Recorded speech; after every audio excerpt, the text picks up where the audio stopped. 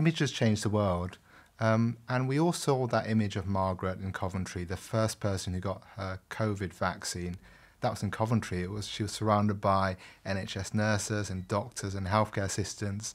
And she represented freedom, so we can all go out and we can have this conversation, which I didn't think we'll ever have. I thought we'd be locked up forever, but thankfully we're out and I'm away from the front lines, and so I can deal with my cancer patients again. But the image, have a look at the images of patients with cancer now, because we're seeing the same thing happen again.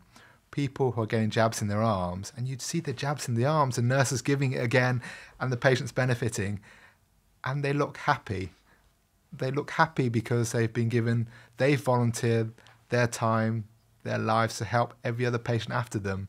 So, yeah, that is incredible. And then they go into the press and they talk about how their family felt more hope because technology was coming from across the world into their little old hospital, which may not have been part of the cancer vaccine launchpad, and they were getting jabs, and they became part of this bigger movement, which is cancer research, because outcomes can continue to improve, survival can continue to improve, the anxiety can be reduced, side effects can be reduced as long as we embrace new technologies and research. So I think it's those pictures, and look at the pictures, look at their eyes, because this is hope, this is benefit to people, and everyone's doing this to benefit people with cancer because it's a difficult disease to face, but there is a lot of hope out there.